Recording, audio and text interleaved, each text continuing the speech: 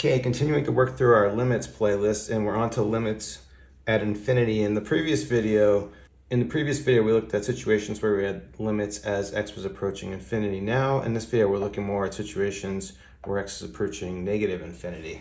And as I mentioned previously, in this kind of situation, we could actually just ignore all the lesser degree terms and just focus on this in this situation, because this is going to be more powerful, so this is going to kind of overwhelm everything, and we don't have to worry about that. But just to show it, let's just factor this. So what I can do is factor an x to the fourth out of this and write this as 3 plus 1 over x squared minus 9 over x to the fourth. Now we can see that what's happening is this term's going to be going to 0, and this term's going to be going to 0, and that's why we said we could ignore this part right here.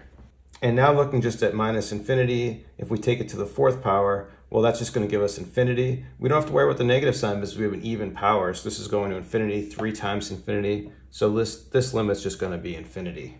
But now let's look at a really similar situation with a similar polynomial. Still looking at the limit as x approaches minus infinity. We're going to look at 3x to the fifth plus x squared minus 9.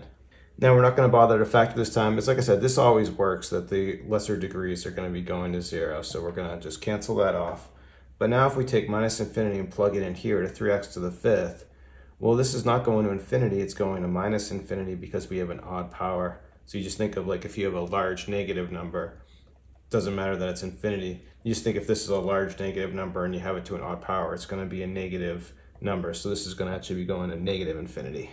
Okay, next we're looking at something pretty similar, but we have a rational expression now, but we have two polynomials. And what we can do is really the same kind of thing we did in the previous problem where we just evaluate these separately. So we do that if we just focus on the numerator and we think of it just as a polynomial, well, these terms are going to cancel the same way they did in the previous one. And then doing the same thing in the denominator, all the lesser degree terms are going to cancel. So we can just cancel it off, and we're really just looking at x to the sixth over 7x to the sixth. But then we can just cancel our x to the sixth, right? And so all we have left here in the numerator is a 1, so this is actually going to be the limit of this is going to actually be just 1 over 7. And just notice now, if we took the minus off this, when we were just looking at the limit as x is approaching infinity, well, it's going to be the exact same thing. Everything's going to cancel the same way. The even power made everything positive, and so we'd still end up with 1 over 7.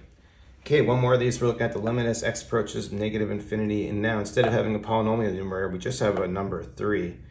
Now, if we evaluate this, again, we can just evaluate the denominator, just evaluating this as a polynomial as we've done before. We can ignore the lesser degree terms.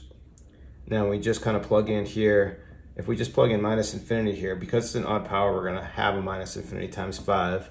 So in the denominator, we're going to end up with minus infinity. And then in our numerator, we're just going to have 3. Now you may think because we have the minus sign here, we want to do this as minus 0. But actually, because this is going to 0, 0 is just 0. And so the limit for this one is just going to be 0. Okay, we'll stop it there. We've got a few more videos coming on limits and infinity, and then we'll move on to something else. Thanks everyone for watching. Have a great day.